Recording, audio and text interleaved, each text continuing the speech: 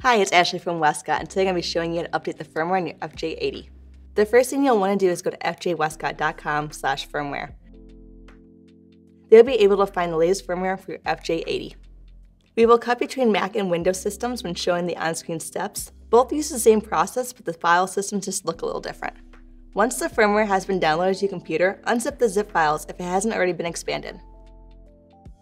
Make sure to open the changelog text files to see what features and bug fixes haven't been made in the newest firmware. Next, you want to ensure your FJ80 is powered off and cooled before installing the firmware. Now you can connect the USB-A to USB-C cable to the FJ80 USB-C port, then plug the cable into your computer.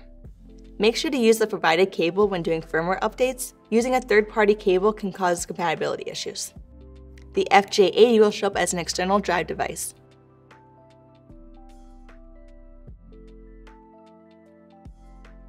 Locate the bin file on your computer and drag the file onto your FJ80. The file ending in bin will be the only file copied onto your FJ80. Depending on what operating system and applications are running, copying the firmware from your computer may take a few minutes. If for any reason your copying process halts or pauses, just close the copy process window and try again. Once the file has been copied, make sure to safely eject your FJ80 from the computer. Removing the USB-A to USB-C cable from your FJ80 without properly ejecting it from your computer could render it inoperable and require professional repair. Once you remove the USB-C cable, you can go ahead and reattach your battery.